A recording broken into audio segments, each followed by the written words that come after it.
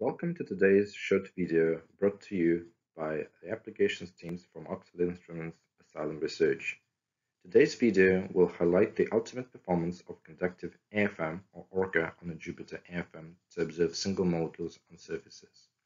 When it comes to resolving single molecules in air using some advanced electrical mode, conductive AFM is not really a first choice. Often STM is a preferred imaging modality here.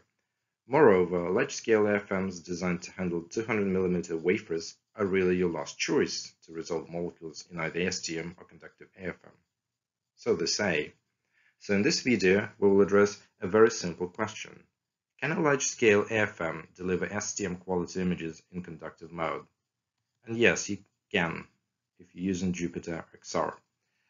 So here is a molecular system we're going to look at. It is made of two molecules, melamine and cyanuric acid. When adsorbed on a flat surface of highly irradiated pyrolytic graphite, it forms an extended hexagonal network with a period of just less than a nanometer, 9.7 angstroms to be exact. Here's one of the best published examples of tapping mode images of the system taken on Cypher S in tapping mode. You can clearly see every single molecule.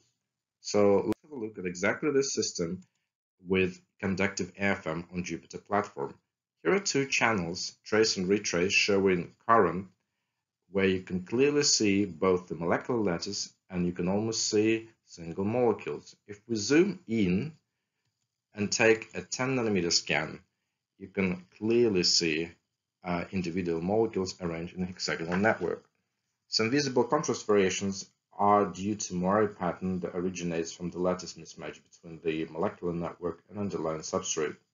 So yes, you can resolve single molecules and get STM quality images in conductive AFM in ambient on Jupyter platform.